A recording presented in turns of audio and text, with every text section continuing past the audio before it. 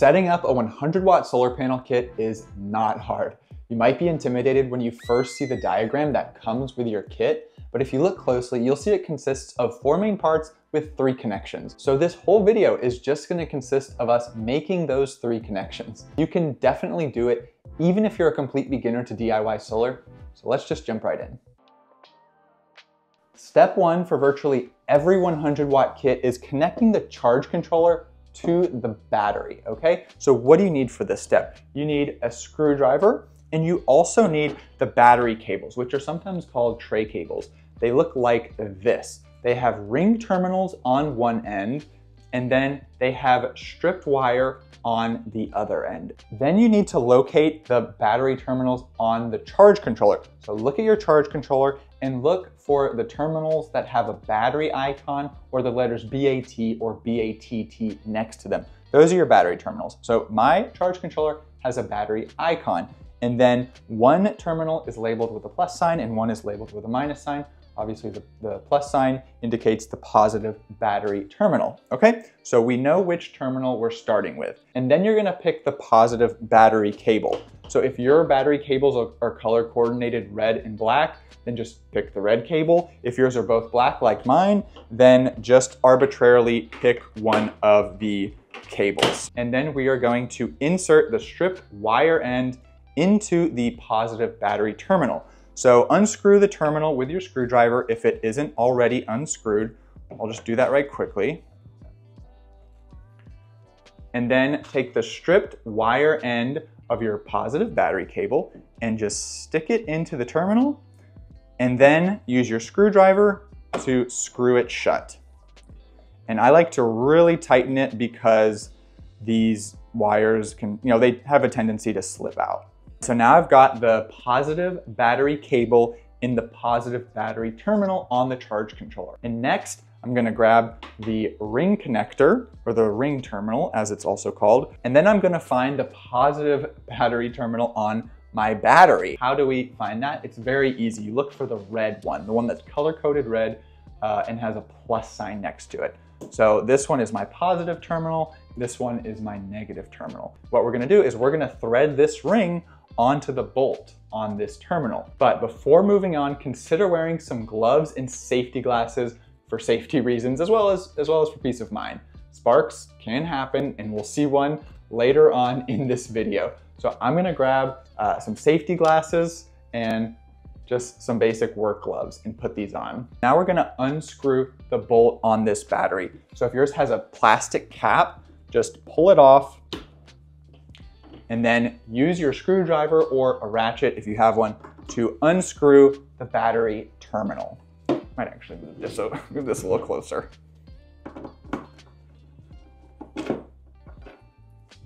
Now, what we're gonna do is we're gonna take the ring connector from our positive battery cable, and we are gonna thread it onto the battery's bolt. And then we're just gonna screw the bolt back onto the battery. But wait. Are you using an inverter? If you are, which I'm sure a lot of you are, then inverters typically have 2 types of connectors on them.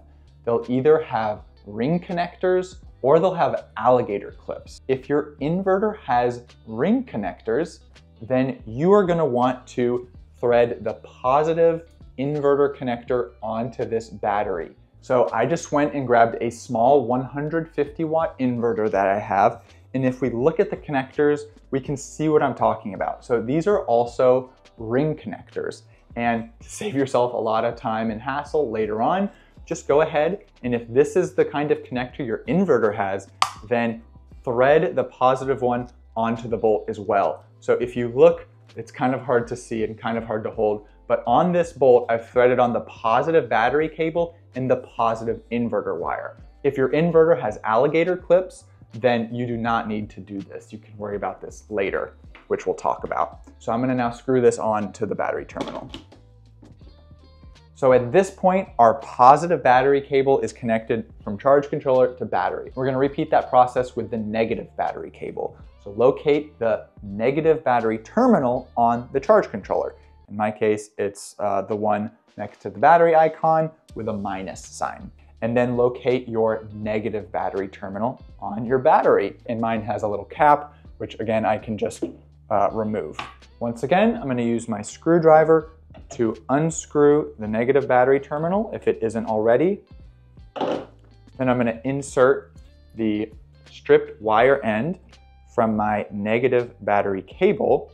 I'm gonna kind of hold it in there, and then I'm going to use my screwdriver to tightly screw the terminal shut. And once that's done, you can always give it a little tug test to make sure that the cables are indeed in there securely. And then I'm going to unscrew the bolt on my negative battery terminal. And now what I'm gonna do is what I call getting the spark out. Basically, there are components inside the charge controller that will charge up once we complete the connection to the battery. So what that means is once we touch this terminal to our negative battery terminal, there might be a small spark. It's not dangerous, and it doesn't happen every time, but just in order to basically get that out of the way so it's not startling, I like to just take the negative terminal and touch it to the battery terminal. Okay, so there wasn't a spark this time, but yours might spark. And then once it's touched, basically the internal components have charged, and then we can take it and continue threading it on to the bolt like we did with the last one. And once again, if you have an inverter, you can do the same with its negative cable, touch it. In this case, once again, no spark, but we will see a relatively big spark later on in this video. On this negative battery bolt, I have the negative battery cable and the negative inverter cable. And then so I got that bolt on there, and now I'm gonna use my screwdriver to finish off the job. So now our battery and our charge controller are connected. And how do you know? The lights will light up, telling you that indeed the charge controller is on.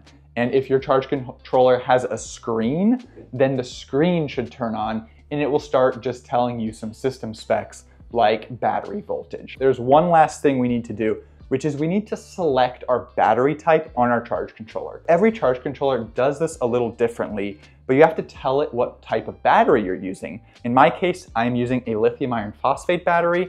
So I'm gonna tell my charge controller that I'm using a lithium battery, and it's already set to lithium, but I'm gonna show you how to change it on this charge controller in case you're using it. I just hold down this button for like 7 or 10 seconds until the blue button starts blinking. Now that it's blinking, I just press the button to toggle between different battery options. And I'm just gonna go back to blue because I'm using a lithium battery. Now that it's blinking blue, I just press and hold that same button again for about 7 or 10 seconds until it stays solid blue. Okay, so now I've told my charge controller which kind of battery I'm using. So now step 1 is done, and we've completed our first connection of charge controller and battery. The good news is it only gets easier from here on out. So let's just move right on to step 2. The second connection is connecting the solar panel to the charge controller. What you need for this one, you need, once again, your screwdriver, and then you need the solar adapter cables, which are these ones here. They have these connectors on the end, which are called MC4 connectors, and then at the other end, they are, once again, stripped wire, which is what we'll be connecting to the charge controller. First, we're gonna wanna locate the positive cable on the solar panel. Quick safety tip is if you're outside, throw a towel over your solar panel or flip it over. I suggest flipping it over because it's just easier to access the cables that way. And doing that stops it from generating most of its power. So I'm gonna flip it over right quick to get easier access to the cables on the back. With it flipped over, you're gonna wanna locate the positive solar cable, which they should be marked. Your cables should be marked. You can probably see this one has a red plus sign, and this cable has a negative minus sign. So this is obviously the positive cable. Also, for every solar panel I've ever used, the male MC4 connector, which is this one, is on the positive wire. So that's another quick way of telling. And then we're gonna find the positive solar adapter cable, which, once again, yours might be color-coded red and black. Mine are both black. So I'm gonna pick the one with oh my gosh, with the female MC4 connector on it. And then to connect it, all I have to do is just push the connectors together until I hear a little click. And now I have this whole wire which connects to the solar panel, and then a stripped end on one end. And we know what to do here. We locate the positive solar terminal on the charge controller. So look for a solar panel icon or a sun or the letters PV. That tells you which terminals are the solar terminals. PV module is another way of saying solar panel, so that's what that's referring to. And then find the positive one. So for me, that's this one here with a plus sign next to it. And then we're gonna insert the stripped wire end like we did with the battery cable. So unscrew it if you need to, and then just stick it in there and kind of hold it steady while you use your screwdriver to screw the terminal tightly shut. So now I've got the positive solar panel cable connected to the positive solar terminal on the charge controller.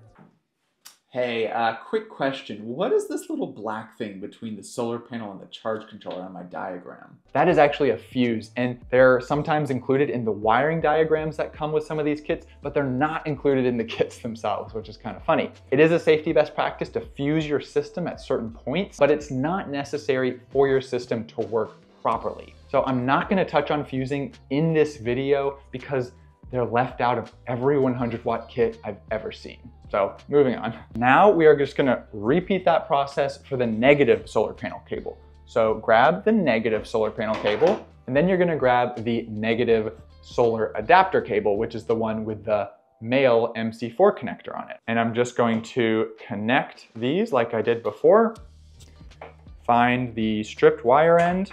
Then I'm gonna find, once again, the negative solar terminal on the charge controller and screw this in there. And so now the solar panel is connected to the charge controller. And for the magic to happen, we are actually gonna take the solar panel outside and put it in a sunny spot. Even if it's not that sunny, or in my case, it's just later in the evening, you'll probably still see what we're about to see.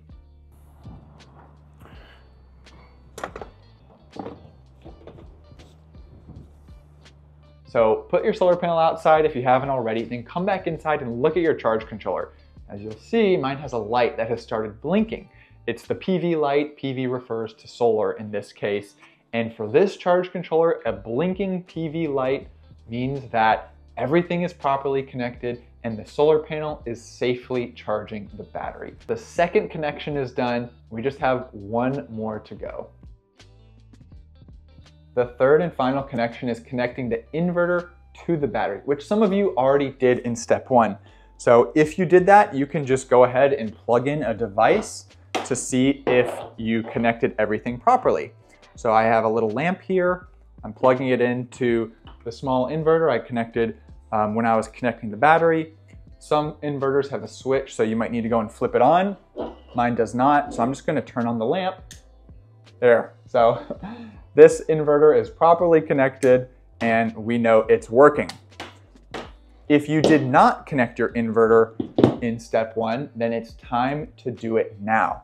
This is a 2000 watt inverter and it does not have ring connectors, it has alligator clips. So I just have to clip these to the correct battery terminal. Obviously positive to positive, negative to negative. I'm gonna start with the positive cables. So I just have to clip them to the battery terminal. The way I like to do it is with this one, I like to do one sideways like this, grab the other one and peel back these plastic parts and clip the second one that way. And then I just repeat the process for the black ones on the negative battery terminal.